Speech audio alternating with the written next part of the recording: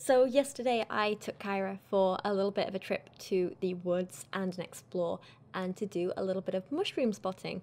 You guys know I really love fungi and I love being out in nature as well. I love not necessarily foraging for fungi and mushrooms because I never pick anything and I don't touch anything, but I just kind of like spotting them and finding them and photographing them and then coming home and trying to identify them. It's really, really fun, and that's kind of what I want to talk about today. I feel like mushroom spotting is about really kind of like mindfully and purposefully observing your surroundings. You don't just walk through a forest and hope to find something. You really have to kind of look around you and be very observant. You want to be looking at the floor, through the undergrowth. You want to kind of be looking up in the trees and at plants. And there's so much more growing around you than you might realize. Being out in the woods isn't just trees and some leaves and some grass. There is so much life there to see if you just kind of stop for a moment and take your time and really notice everything that's going on. One of the first big kind of bundles of mushrooms that I came across were these, which I think are common earth balls. They're sometimes known as pigskin poison puffballs, which you might be able to tell why if you have a look at them and the texture that they have on the outside. These guys are poisonous, so it's really important that you don't touch them, you don't pick them, and you absolutely do not try and eat them. There are lots of mushrooms which can be poisonous, which can look very similar to non-poisonous mushrooms. So unless you really, really know what you're doing and you have a hell of a lot of experience in identifying mushrooms, I wouldn't recommend you go out and pick anything yourself. I just really enjoyed the spotting and the looking and leave it there because you don't want to take any risks with this stuff.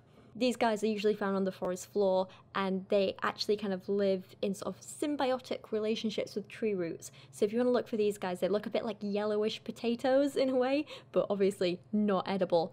And you'll find them often around the roots of trees and things like that. You'll also notice they tend to live in like sort of little clusters. So if you see one, take a look around and within like a few inches of it, you'll probably spot another one and then another one. And before you know it, you're like, oh my God, there's like 15 in front of me. It's kind of funny because they're so kind of small and round, and even though they're yellow, they're not that bright, so they're quite easy to miss and walk past unless you're actively looking for them. And then once you've spotted them, you kind of can't see anything else. You're like, oh my God, they're all around me. Another really interesting thing that I came across was this little thing, and I saw loads of leaves around that looked like this, and they had these like weird little balls on them, and I had no idea what they were, so I took a photo and I came home and I started doing a little bit of research, and it turns out that these are called galls and they're caused by gall wasps. Now these gall wasps are parasitic to oak trees, and what they do is in the springtime they lay their eggs in the buds of oak leaves, and then as the leaf grows, so does the egg. It hatches into a larva, which then secretes this material, which causes certain bits of the plant tissue to swell, which causes these galls that you're seeing here on this photograph on the leaf. The larva then like feeds on the plant tissue within the gall and grows until they hatch, and they tend to fall to the ground around autumn time, around now, which is why you're seeing all these fallen leaves with little galls on them, which are gonna hatch into gall wasps, which I think is absolutely fascinating. My first instinct when I saw this was that it might be some kind of like slime mold at first, because it does sort of look a little bit similar to that. I thought maybe it was that, but like dried up and darker and old. But then the more research I did, I'm almost certain that these are galls, and I think it's kind of fascinating and a little bit gross. It's kind of scary, isn't it? I love it. I love it. Nature's so cool.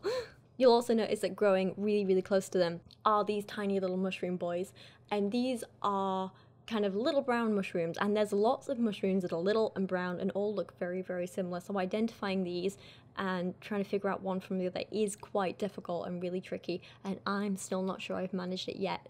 But I think these ones might be maroon brittle stems. Correct me if you think I'm wrong. I'd love to hear your input in the comments. I'm sure many of you know a lot more about fungus than I do and mushrooms. I'm sure many of you have been doing this a lot longer than I have. But when you're trying to kind of like identify these and tell one from the other, you need to be looking at kind of like subtle differences in colour, things like the shape of the gills and what they look like, the shape of the stem and if it has like a little ring on it or anything like that. You're looking at the size and the height and everything. It is possible to tell them apart visually, but it's just different and takes a lot of practice. These guys tend to grow on like woody debris or wood chips, and these guys are tiny. They're really, really small. They're about 3 centimeters in diameter each, and they had these like quite long, thin stems, but they were really, really hard to spot, and there were only these 3 together, and I'm quite lucky that I did see them.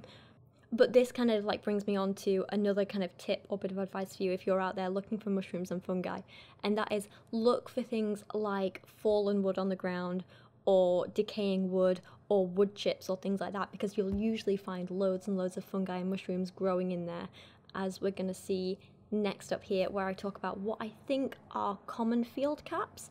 I saw these last month and I thought they were spring field caps, but then I was like, okay, no, it's completely the wrong time of year, I'm an idiot. So I think they're just common field caps, but again, really hard to tell them apart, so if you guys have a better idea, please let me know.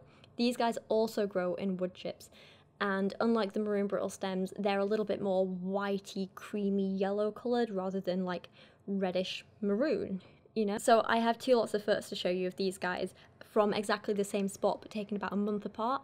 So back when I saw them in September, they were like this, and they were brighter, they were whiter, there were way more of them growing, and they were kind of clumped closer together when they were growing. Now there's fewer of them, they're a little bit smaller, they're more spaced apart, and also weirdly they're more kind of yellow, they're slightly darker, which I found really interesting. And I also saw this little clump of them it was the same spot, but it was kind of like a few meters to the side of the others, where a little clump had been growing, and clearly they'd been eaten, and there was a very content, chubby looking slug right next to them, and I was like, oh, he's had a little feast, look at him. So that was very exciting to see. Of course, we weren't just looking for fungi and mushrooms. Kyra was also having a good run around, and she was finding some sticks to chew, and she was having the time of her life, and she was just having an amazing time. I love having her with me when I go and do things like this because she makes me feel very, very safe. Obviously, as like a woman alone, you don't always feel safe going to like an isolated location like a forest where you can't necessarily guarantee you're going to have phone signal or anything like that. You don't know who you're going to come across and see. So having Kyra with me makes me feel really, really safe because I know she's not going to let anyone hurt me. She's not going to let anything happen to me. The thing is though, I know I can take her with me on these kinds of things because she's a very, very well-behaved dog, and I know she won't eat anything off the ground. So for example, when we did see poisonous mushrooms, I wasn't scared she was going to try and eat them because, you know, she's a little angel. But if you do have a dog who is prone to just kind of like having a chomp on anything they find, please be very, very careful with them when you take them around somewhere where you're going to be looking for mushrooms and spotting mushrooms, and just keep a very close eye on them and make sure they don't eat anything that they shouldn't. Another mushroom that I saw quite a lot of yesterday that I want to talk a lot about are birch polypores. Now these guys grow huge, they are massive, they're chunky. I always think they look a bit like clumps of cheese growing on trees. Unsurprisingly, by the name, they do grow on birch trees, so when you're looking for these, I often like to look up, and you can notice birch trees because they've got like the white bark that's quite bright, and these guys kind of like stick off the end, and they're quite obvious. I've got a few photos to show you here from the differences between when I saw them in September and October, so you can kind of see there's a slight change in colour and shape between those times. This is a mushroom though that has a really, really fascinating history because it was found to have been carried on the body of the Iceman, or I think they also call him like Otzi or Otzi, I'm not sure, but he was pretty much the oldest naturally mummified body that we've ever found. He's about 5,000 years old, and he was found in a glacier in the Alps, and he was carrying a bunch of things on him, and it told us a lot about, you know, humans at that time, and it's absolutely fascinating. But one of the things he was carrying was bits of birch polypore tied to like leather straps on his belt, and there's like a whole number of reasons why he could have been carrying this, and it's highly debated and really, really interesting. So some people think it was used for kind of like carrying fire, because it can sort of hold fire for a long time, and if he was like, you know, being in caves and he needed something, there's like a light source, there's a chance he was burning it and using it for that. The other thing is that this is an edible mushroom, and it's thought to have like a ton of medicinal properties, from everything from being like antibacterial in some cases, to some people think it can be used for pain relief, some people think it can be used to kind of help wounds heal quicker. So there's a chance he was carrying it for that reason as well. But there's a whole lot of really fascinating history about it, and I do recommend you go and do a little bit of reading up if that's something that interests you, because it's fascinating. And this is quite a common mushroom that doesn't look like much, but it's so fascinating. And finally, I want to touch on an interesting little fungus, which I didn't see any of yesterday, but I did see back in September. And it's surprisingly common, but it's very, very easy to overlook, and you don't always realize that it's a fungus you're looking at. Because if you've ever seen kind of blue or green staining on wood, like this photo, which I know is bad, it's zoomed in, I'm just trying to show you the staining on this. It's not the clearest, I'm sorry. When you see this, you just see stained wood, and you might not realize you're actually looking at a fungus here. Don't get this confused with dust lichen, which looks like this and can also sometimes be green. The difference is this is a lichen, which is also kind of fungi, but this is kind of more textured, and it's something which grows on trees. The fungus that I'm talking about today are green woodcups, or more specifically, I'm going to try and pronounce this, Chlorocyboria aeruginorescens. I think that's how you say it. Now, what's really exciting about this is not necessarily the wood staining, but when it fruits, and it doesn't do this very often. It is so rare to see it fruiting, but when it does, it looks like this. And it has the most gorgeous, tiny little bright blue mushroom kind of cup-shaped things. And these are tiny. We're talking like millimeters big, but they're the brightest, boldest, most beautiful blue. And the fact that I actually got to see this fruiting last month was so exciting, and I felt so lucky, and it was absolutely wonderful. It's like, this is what's so exciting about going out and mushroom spotting, is when you see these little rare boys like this, and they're just so stunningly beautiful, and I was so thankful to be out there and able to see them. So that's kind of what I wanted to share with you today. I know this is a little bit different from some of my usual content, but I just had so much fun with it. And like I say, I thoroughly encourage anyone who is interested in fungi to go out and do these kinds of things as well. You'll see different kinds of fungi growing in different places, in grass, in wood chips, in forests, in all sorts of places.